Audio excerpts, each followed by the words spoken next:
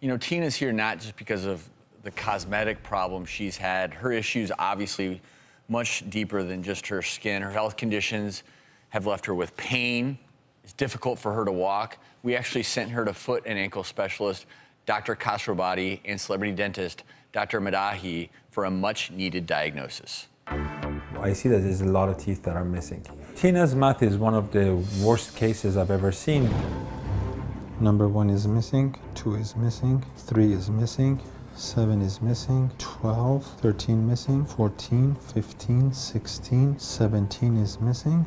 Close. You hear a clicking noise. Because you have had so many missing teeth for so long, there's a bit of a joint damage. Yeah, there's a broken filling here. Yeah.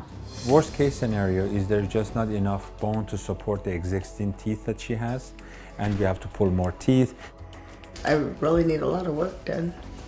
I didn't think it was that bad. I'm afraid of being with no teeth, and I don't want to have to lose more. I've never been to a podiatrist. I'm really embarrassed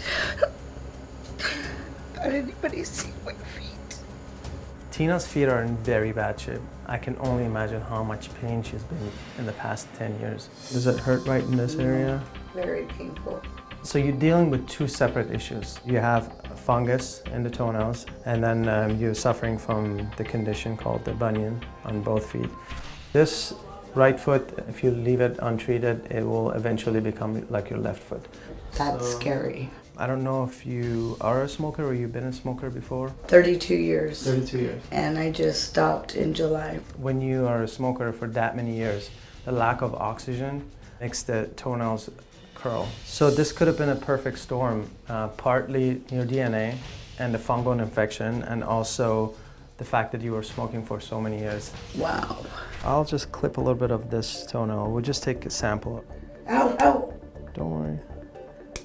My concern is that Tina has left this bunion untreated for too long, and when the bunion gets really bad, it becomes arthritic. At that point, you can't really fix the bunion. I don't know if anybody can help me. It might be too bad. So clearly, Tina's been dealing with a host of issues, and I heard that you actually have a jar, and anytime you have a spare quarter, you've been putting that quarter in the jar. Yes, we have. To hopefully be able to fix your teeth. How much money do you have now? I think the last time that we counted was a little over 200, I believe. $200 towards the procedure. Yes. So I know you're here today for some hope, and I want to start with you, Dr. Khosroabadi. What did you find, and what can be done? Yeah, what we found is Tina's feet are indeed infected with fungus, and she has a severe bunion on her feet, which requires shaving and pinning of the bone. And based on our consult yesterday, I think you're a perfect candidate for my procedure. And I'll be more than happy to do that procedure for you.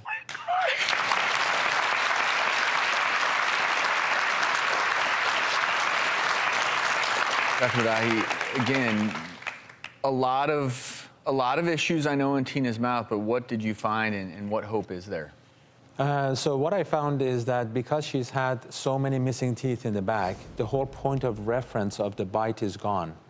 She's not able to chew on her back teeth. The bite is too far closed, and the one remaining back tooth is broken. And what has to be done is that the whole mouth has to be restored. And I've done many celebrity makeovers, and I cannot think of a more deserving person than Tina with her heart. And I'm sure that I can do the same thing for her. And the best part of it is we're going to get started right after this show.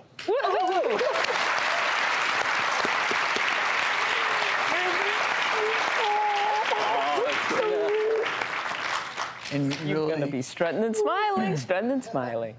Gentlemen, can't thank you enough, because the other best part of all this is they're offering their services to you completely free of charge. So that jar of money you have, use that to do something nice for yourself, because you deserve it.